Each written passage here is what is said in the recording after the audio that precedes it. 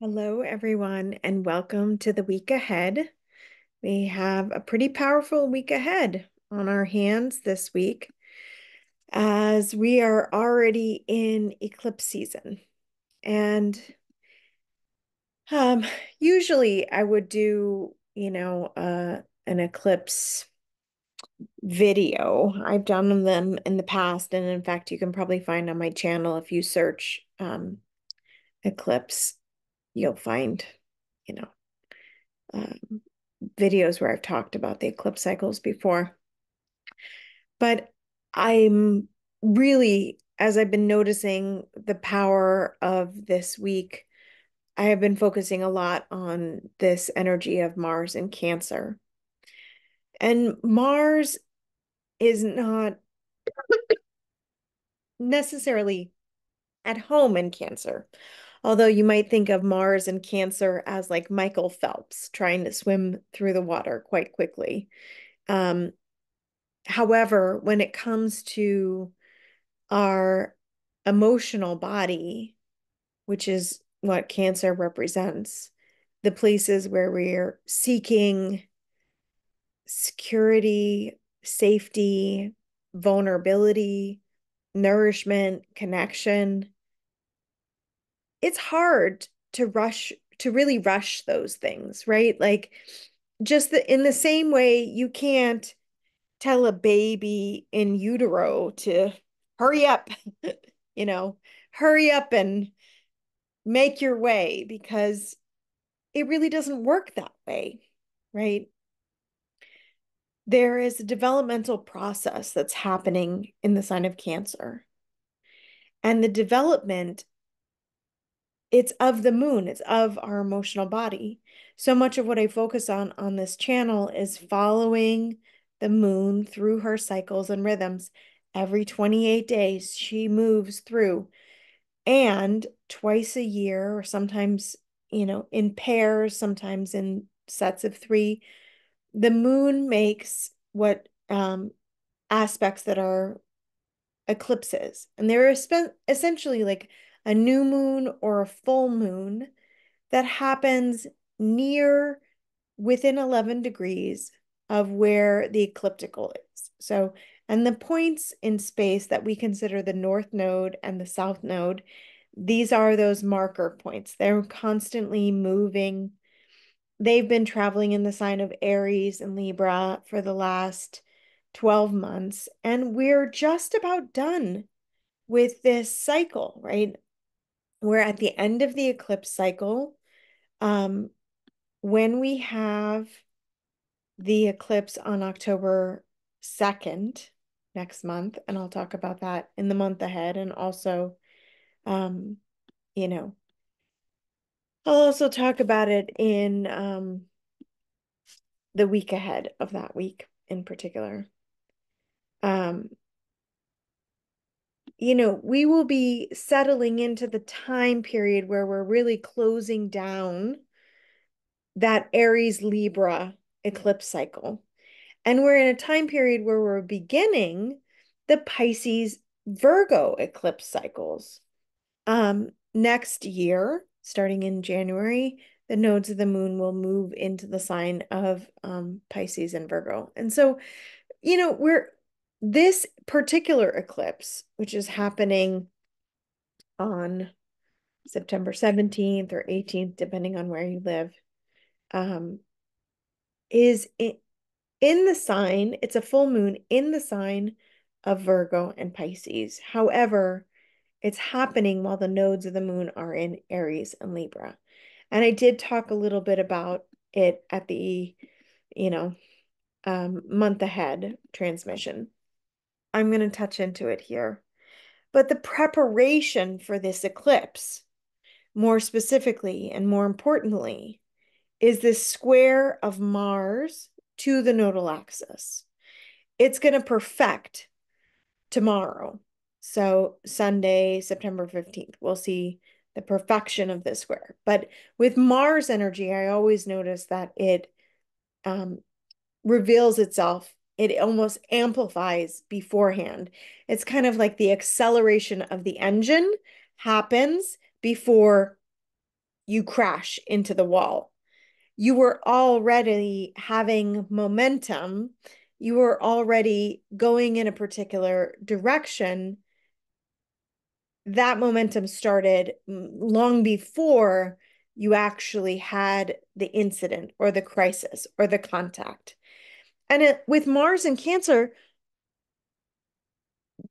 that crisis really, when we think about what a square to the nodes it's a crisis of consciousness. It's an emotional crisis. It's one in which we are reaching sort of a peak of our emotional capacity. Based on what? Based on our patterns that have been predicated for probably the last 18 years, if not longer, the last 36 years, based on patterns that have come through since childhood. But often it's when we exhaust those patterns by almost exhausting ourselves emotionally that things change, right? We can see in our own lives that it takes sometimes the catalyst of an emotional reaction in order for the clearing to happen, for healing to happen. Not that we'd want it that way. Most of us, like Mars doesn't want to be in Cancer. Most of us would want to be able to get our motivation, do our thing, be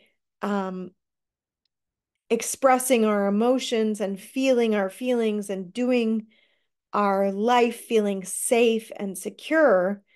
But often we're not, and we're not for many different reasons, right? A big part of what I was thinking about this week was based on this message that I received, which I think kind of sums up a lot of the astrological energy. And the message was beauty is in the eye of the beholder, as perception is in the mind of the perceiver. And I've been thinking a lot about how when we experience conflict in our lives, it has nearly everything to do with our perception of what's happening to us, what's happening in us, right? And many times, unconscious factors are revealing that inner experience as an outer experience, right? Venus has to do with projection, in a way, of course. And just like beauty is in the eye of the beholder, right? We can see something and be like, oh man, that's so beautiful. And we can similarly see something and be so triggered by it, right? Because perception is in the mind of the perceiver. And as we are in this process, in this crisis of consciousness, as Mars is building into this square to the nodal axis, it's culminating an entire cycle of the last 18 months, the last, especially the last 12 months. And that cycle has had so much to do with the opposition, the back and forth between our desire to be following our will, what we want to do, what we feel instinctively, impulsively, courageously, just moving forward, moving forward, moving forward. I'm here, I have a purpose, this is what I'm here to do. And on the flip side, this relational field, this relational dynamic that desires listening, connection, relationship, balance, harmony. Jeffrey Wolf Green talks about the Libra Venus archetype, which I just taught in my Love Evolution class series. We started Love Evolution yesterday. It's an amazing group, amazing deep dive for us into the Venus archetype. And I'm giving so much bonus content in this class series. I'm really giving everyone the opportunity to go deeply into this because I I think that the Venus-Pluto series conjunction at the end of the year is one of the most important transits of the year. And so we're in this buildup to that right now. And Venus just crossed the South Node. She squared Mars. She's making her way in a new phase to the South Node. So we know things are shaking up. We know dynamics within us and outside of us are changing. And yet the emotional body, just like a 2 or 3-year-old, still has the propensity to release itself whenever it deems necessary, right? In the same way, we can't necessarily control our emotions. Sometimes maybe we do learn how, I set a goal for myself last year to really develop my own capacity around emotional regulation. That became like one of the most important things that I felt I could focus on. Um, we can really work on that, or we can be really good at suppressing our emotions. And so when they come up, we don't let them come out. But no less, they still come out somewhere. Like everything wants to find a way out and through us, especially when we're speaking about the soul and the human experience, right? The soul is really wants to know itself, wants to return to source, and it comes through that path by desire, bottom line, and our cooperation and resistance to the call of source, which is happening all the time. And then our desire, our will, Mars is considered the lower octave of Pluto. Um, our will is coming out through our motivation, our desire to create, to procreate, our desire to live, our desire to express, our desire to emote, all of these things, right? Very much I'm speaking about the Mars and Cancer aspect of this. But that desire is for our feelings to not only be safe, to be cared for, to be nurtured, but to be expressed, right? And the polarity of this, Mars and Cancer is Capricorn, which is ruled by Saturn. So we do have some level of emotional responsibility where when we notice those triggers, when we notice things being pushed to the surface, we have the choice. Do we be like a child or do we be like an adult? A child will scream and cry, throw a temper tantrum, maybe not even completely aware of the thing that they're upset about.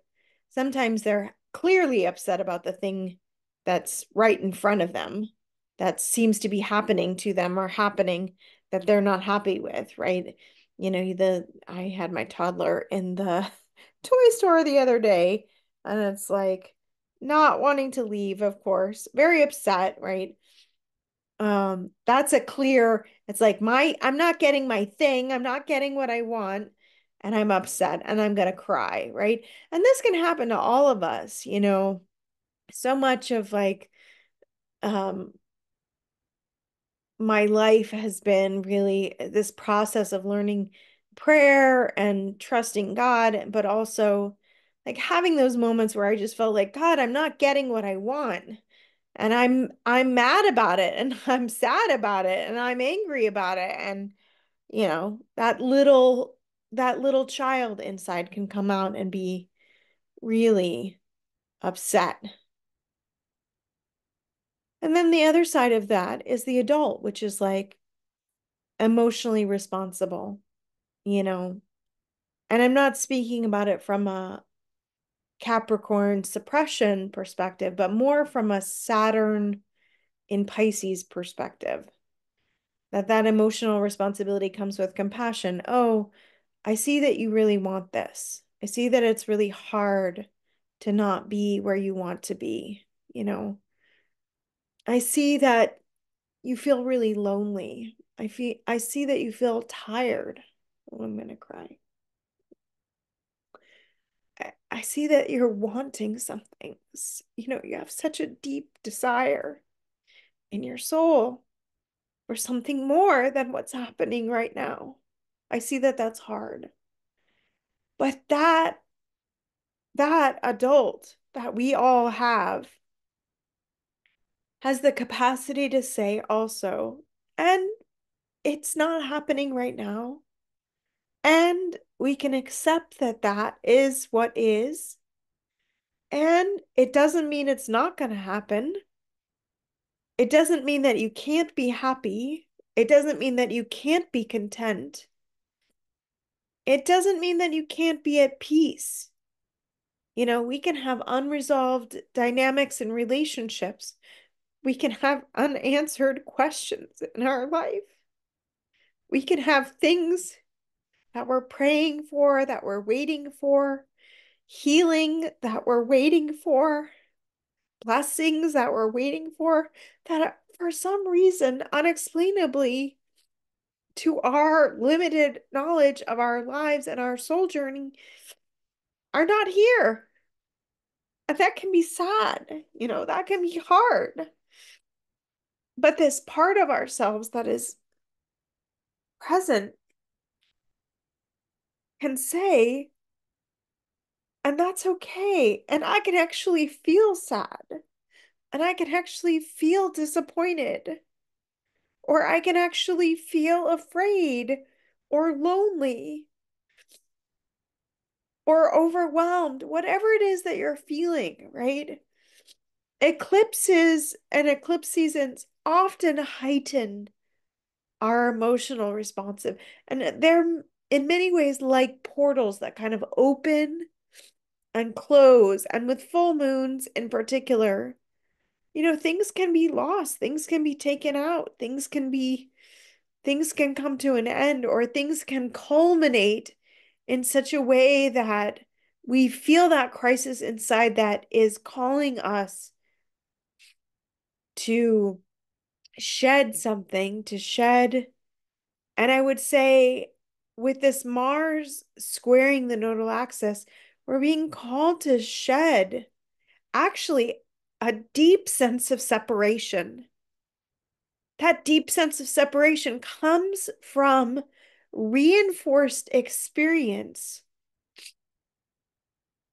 of unsafety, vulnerability, you know, trauma in many ways for many of us from our childhood, emotional suppression, that we can no longer live in that way. There has to be a different level of consciousness that meets that vulnerability, that meets all that desire, right? All that emotional desire, and actually gives nourishment to that. Um, I went earlier today for a massage, and it's been such a long time since I've had that kind of like nourishment and care. And she was saying to me like, "Oh, you just have to receive, Mama. You give so much. You just have to receive." And it was like it brought tears to my eyes because it's so rare for someone to say that, to acknowledge like how hard it is to be a mother, how much we are expected to carry, how much we have to do alone.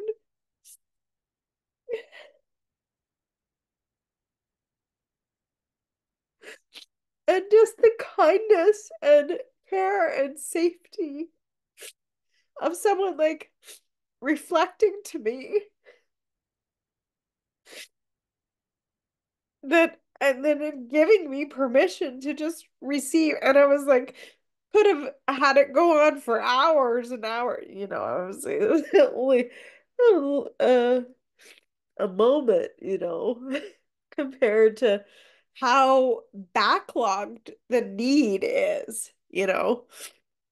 And for so many of us, I think that the emotional needs are so deeply backlogged, like years and years, and most of us are in such a state of busyness that we can get away with not catching up with our emotional body, but it doesn't get away from us, meaning it doesn't go away. Like there's a trauma informed phrase that says the issues live in the tissues, right? It turns into things, it comes out and expresses in other ways, it pervades into relationship patterns or choices, food choices, spending choices, intimacy choices, relationship choices, life choices that ultimately are the rising tides of the backlog of our own emotional reality, of unresolved feelings from childhood, from the past, from hurts, from traumas, from, distorted masculine relationships and grief and sadness. And all of that just doesn't go away just because we're busy, just because we're overwhelmed, just because we have a lot to do, just because we're, not thinking about it. It simply stays like a dam kind of building up pressure behind a wall. And then things can happen that crack, put a crack in the wall or, really force us to face. I remember when I received a diagnosis of precancerous cells, and I was told that they had, really accelerated. And it was shocking to me. And I was young and I was not expecting that. Um, but it had me realize at that moment in my life how angry I was at my family, especially at my mother and my father, at my life, at my childhood. And that if and like I was angry in my life and I thought at that time I was angry at like the boss or the colleague. I was angry at the six situations, these external situations. And, you know, but it was really, it was much deeper than that.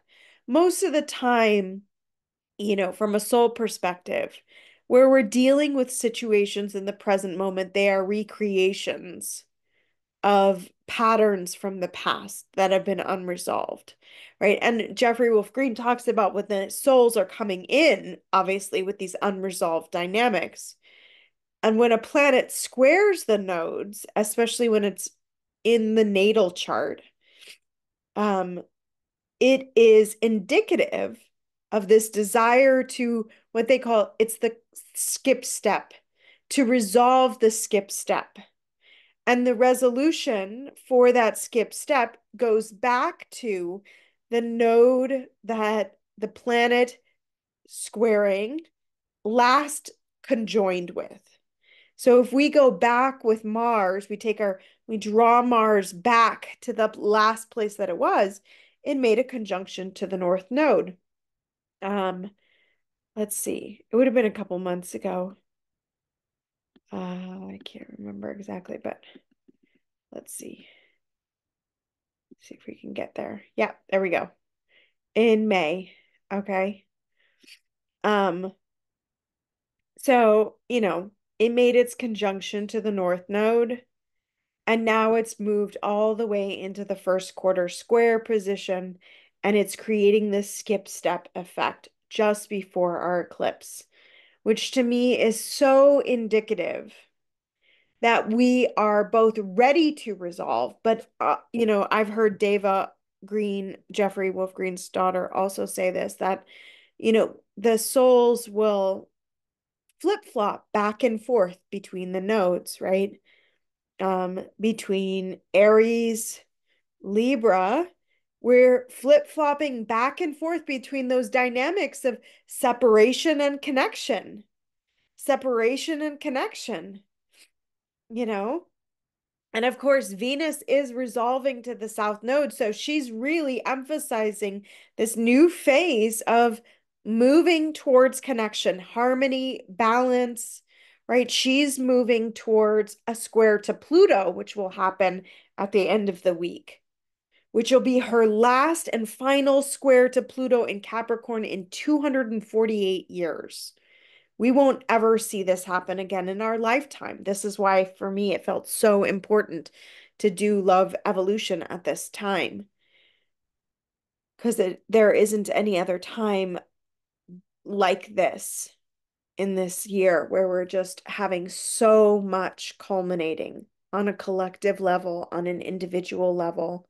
Mars and Venus are personal planets. These are personal relationship dynamics. These are personal emotional currents.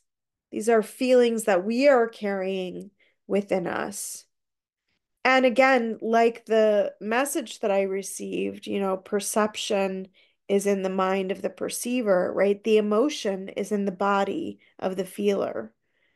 And that emotion is gonna need to find its way out, right? If we have cancer, I mean, like I realized with the cancer, um, that I had to deal with my anger. I had to really start facing my feelings in such a deep way because it was going to kill me from the inside, or at least rob me of the gifts of health and, you know, um, and it's been an ongoing process. It's a long-term process. Like Mars is a 2.5 year cycle in terms of its cycle. And Venus is an 18-month cycle. So these are, but the nodes are an 18-year cycle. Pluto is a 248-year cycle. So on the scope of things, we have both simultaneously shorter term cycles that are really culminating in this week, and we have longer term cycles that are coming to their very end in this time. And so it's important to take note, to take stock of, where we are, how we are, how we are feeling, most importantly, what those feelings are revealing to us, right? Because in terms of the level of consciousness, if we can access, actually, I think if we can access the child level of consciousness, if we can access the very upset toddler who is so mad about wherever this is happening in your chart, wherever this is activating feelings in your life, right? If we could access that, then we also can simultaneously access the inner adult, the one who is compassionate, the divine father, the divine spirit of compassion, right? I often, for me, I turn to Jesus and his unfailing love and compassion. And it's such a powerful thing to know that we can walk with someone, we can walk with this, and if this becomes our inner teacher, if this becomes the inner guide, then you know, that is helping us to process those emotional states, to resolve those patterns, to bring to close that feeling of separation and to recognize our safety and our deservingness, right? Of love and care and nourishment, protection. Then if that's the way that we walk with ourselves, um, we can heal and move beyond so much in this time, especially even with the intensity of a full moon. And I just want to talk a little bit about the full moon energy. You know, the full moon is the opposition. Geoffrey Wolf Green calls it the bridge to evolution. And in order to cross the bridge, we have to move from the personal into the social, the universal, the collective, right? We have to go from being identified with the pain, the resentment, the hurt in our lives to recognizing the ways that we're being called to mature into a path of healing, into a path of forgiveness, into a path of devotion towards our lives that is bringing us forward into a healed and whole perspective, into a holy perspective of our lives that allows us to say, oh, yeah, I went through that. It was hard. Those, you know, it hurt. I was sad. I was disappointed. And here I am, grown from that, developed from that. My character, my capacities have all come out of this. My capacity for unconditional love has only grown out of the experiences that one might believe to not deserve our unconditional love, you know? And I had to make the decision in myself. You know, so many people get divorced, and it's like very easy to go from love to hatred so quickly. And when that was happening, when I was getting divorced, I had to make the decision to love and to do whatever it took inside myself. And sometimes that can be hard if you're up against a relationship where there is deep hurt and challenging and or betrayal or, you know, all it can be so hard to find that resolve within. But it, you know, making that decision gave me everything that I have today in a way. And so I'm grateful for that, you know. But was it what I wanted to do? Was it how I would have wanted my life to be going? Absolutely not. Was it what I thought was going to happen or how I was going to live? Is it perfect now? No. Do feelings still come up? Yes. Do things come up where I still feel hurt or betrayed or abandoned? Yes. Does it still reflect in my perception of things now that I have to work on? Absolutely. Where I have to be able to identify as that adult self. Oh, that's what's happening in that feeling. I can see that. Wow, that's hard.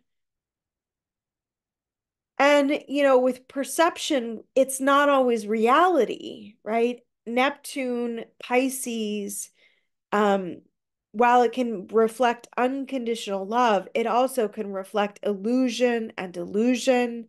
It can reflect our patterns relative to numbing out with alcohol, any way in which we can escape our feelings, which are truly at the bottom line, the grief of not feeling our connection to source, to love, right? Anyway, and then that can become an illusion. That can become a delusion. That can become a way in which we're lost, right? And so I really do think with this full moon that with this eclipse in particular, um, that we are finding our way to resolution through such strong oppositional energy, right? And we're finding our way to crossing that evolutionary bridge, which I think is really interesting because in many ways we have helpers, right?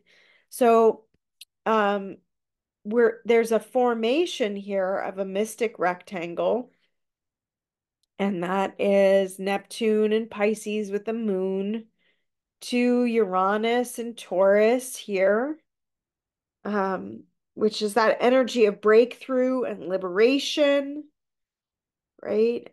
And then we have the other leg of the rectangle here.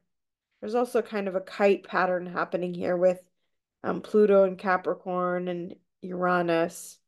with these two sextiles that are coming from Neptune and the moon. And then on the other end of this, we've got the sun in Virgo, right? Discernment or discrimination, and sextile to Pallas Athene and Lilith in Sagittarius. And these energies in particular, Uranus and Taurus, which is ruled by Venus, and Lilith and Pallas Athene, have to do with the liberation of the feminine, the wild feminine, the unconditioned feminine, the embodied feminine. I just taught a whole class series um called The Goddess Within, which you can get access to if you're interested. And I taught on Lilith, asteroid Lilith, in my current Goddess Within class series, and Pallas Athene in the last series. And it's really, it's like this is the wisdom, this is the capacity and the discernment to know that those fearful places, those conditioned parts of ourselves, those old emotional residues are not who we are.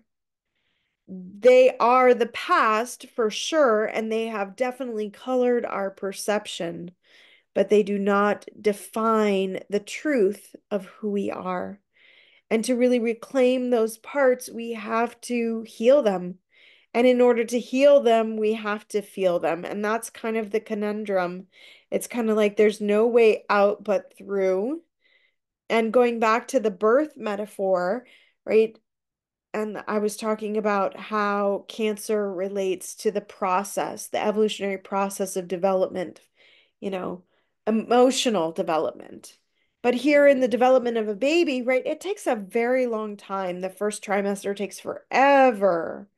So, it's weeks and weeks and weeks of very small incremental development.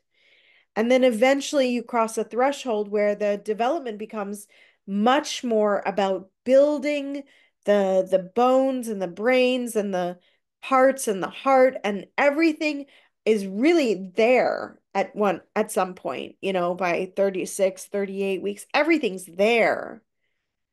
And, wherever we're at in our development in terms of our incremental capacities towards feeling what has been necessary to heal, and then maybe we're more developed, maybe we have tools, maybe we have resources, we have people in our lives, we have support, we have more emotional awareness, more self-awareness, we have more of that um, relationship with the divine father, with the divine um, the spirit of forgiveness, with our teacher from within, whoever that is for you. For me, it's Jesus, Yeshua, it's the Holy Spirit, it's God. Um, and I lean on that every single day, because that's where I can find that renewal and that resource. And then I have tools like in my daily life where I have processes to discharge my emotions. And I have people that I can speak to, and I have things that I can do. And even still, maybe I'm not saying at all that I'm fully developed, right? But at some point when the baby decides to come, there is this vast, wide opening that has to happen. Like you go from 1 centimeter of dilation to 10 centimeters. It's quite huge that, and that portal opens, and then there's a whole process of pushing that happens. And actually, if left alone, the fetal ejection reflex actually can push the baby out, right? There's a impulse inside the body to get it out, right? And within our own emotional body, we can really feel that capacity. Like the emotions do not want to stay. This is why toddlers are so great mirrors for this, because they don't let their emotion, like they don't want to let their emotions stay. They express them. It's coming out where it doesn't matter to them where they are, what they're doing. I mean, as a parent, it can be a little embarrassing. Okay, how do I deal with this? Learning how to navigate properly, really being able to support their emotional process, no matter where you are, right? Doesn't matter what's happening. But the point that I'm making is this portal opens and then there is an intensity that happens and then it's done. And what do you get on the other side? Unconditional love. Unconditional love.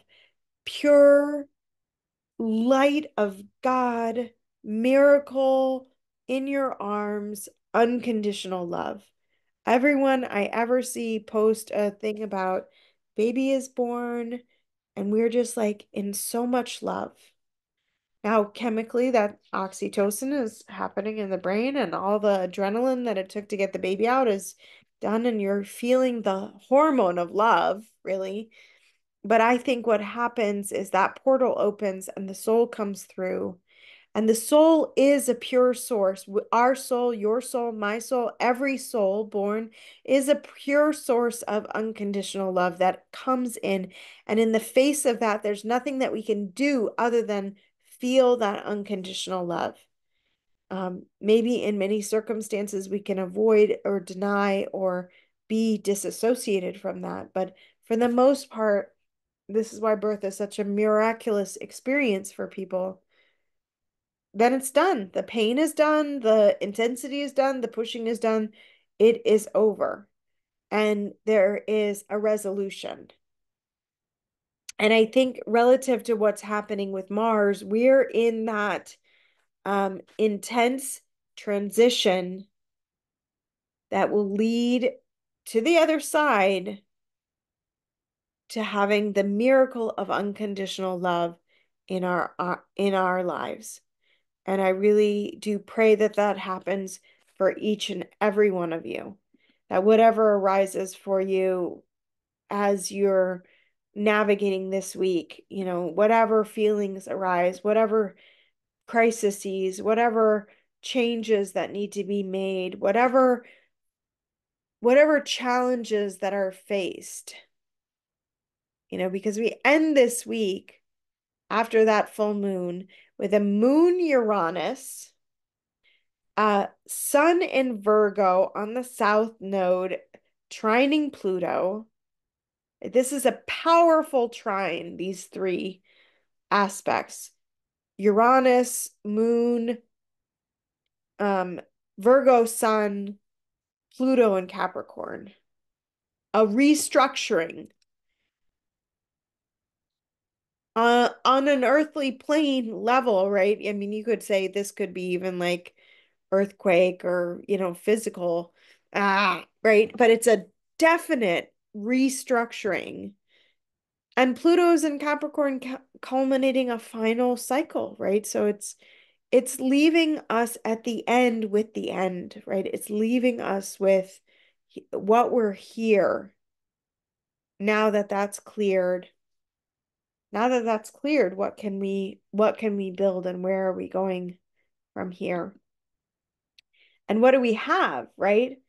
It's like what I was talking about earlier when I made the decision to really focus on getting to unconditional love through the most difficult circumstance in my life that I had been through at that time. Um, then it gave me everything that I ever wanted, everything that I had been asking for, everything that I had been praying for was on the other side of that process. And similarly, the I called this year 2024 the year of rebirth. That's all of the month aheads have been, you know, my whole process in deciding what to teach for this year has been based on this.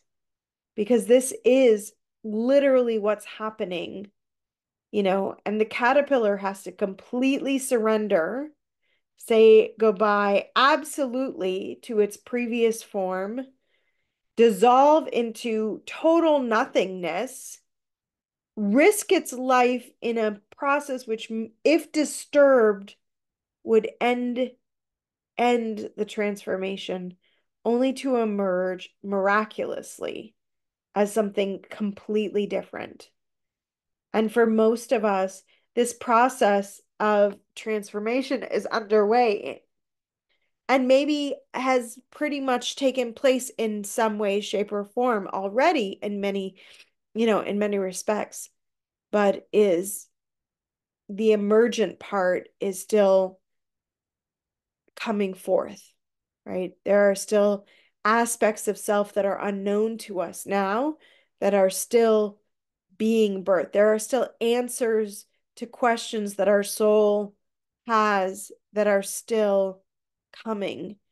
And right after this eclipse, we have the sun ingressing into the sign of Libra, which is the fall equinox, at least in the northern hemisphere. It would be the spring equinox in the southern hemisphere. And we have Venus moving into the sign of Scorpio. So for those of you who would be interested, I will do a later video this week on the ingress of the equinox. It's not too late to join Love Evolution. My course will be touching in on our next class on Venus and Scorpio, and we'll be practicing with the Venus and Libra, which the teachings are available for right now in that class series. So you can still join me if that's something that you're interested in. And, take good care of yourself this week. Get extra rest if you can. Drink lots of water, swim in bodies of water, go Michael Phelps out your emotions, get your good cry, your good healthy cry on. Let your 2-year-old scream and shout and, just love them up. Just stand there and love them up, like with all that um, patience and compassion for self that you can muster in whatever arises this week. And I will see you again soon, my friends. Bye for now. And one last thing, just if you are new to this channel, please subscribe. I I love hearing your comments. So if there's something that touched your heart, please leave me a message in the comments. Let me know what touched you, and or even just leave me a little heart or some smiles, um, emoji style. And you know, my prayer is that these week ahead episodes are a blessing to you and to your life. So I hope that you enjoyed this. Thanks so much for watching, and bye for now.